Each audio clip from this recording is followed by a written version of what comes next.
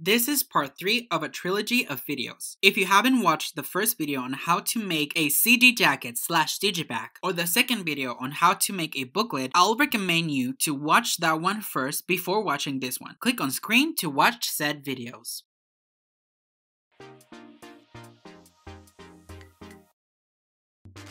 Hello guys, I'm Jorge and this is our craft drawing training, and if you're new here, welcome. Let's get right into business. Start by going to the folder called CD Jacket Digipack that we downloaded in part 1 of this video. Open the folder called Templates. There, you should have a file called 3CD Label. Open it on Photoshop. You'll see that the file has a guideline down and across the middle. It is very important that we leave it there. We will use it, but it will not appear once we print the design. The parts that are black are negatives we will not use at the end. So design within the white part of the template, making sure to not have anything important on the black middle circle. Once you have designed it all, we're going to cut the excess. We're going to select the rectangular marquee tool. We're going to press Command on MacBook or Control on Windows and select the layer called Ellipse 2. Once it's selected on the image, we're going to select our design layer and then left click in the middle of the image like so and click Layer via Copy. Once you did this, we can get rid of the original layer. We're going to repeat the same thing with the middle circle, but instead of clicking Layer via Copy, we'll do Layer via Cut and we delete that layer. After this, we can save the image. I recommend you to save the image with the negative parts so that it can be a guideline when cutting. Save the image as a high resolution PNG. If your main image is black, you can change the color of the negatives to avoid confusion. Once you have exported the file, we're going to open Microsoft Word. Import the image to Word.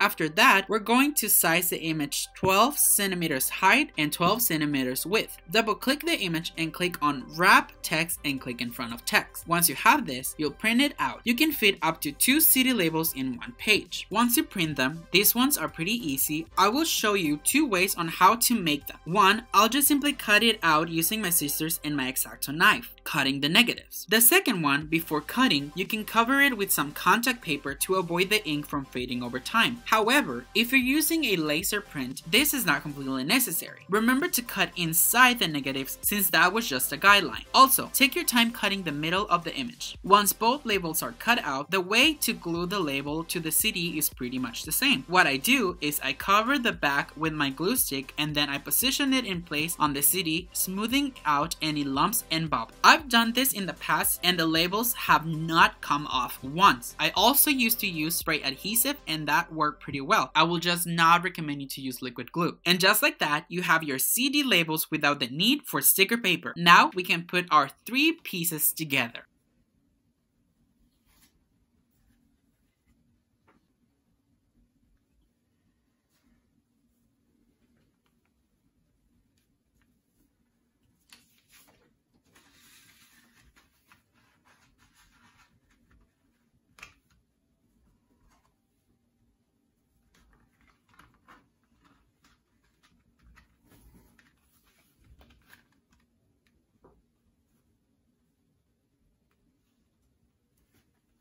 And that's it for this video, guys. However, this week's we don't get 1 or 2, but 3 videos. If you haven't watched the previous 2 videos in which I'll show you how to make a CD jacket / digipack or a CD booklet, I'll leave you the links at the end of this video as well as in the description.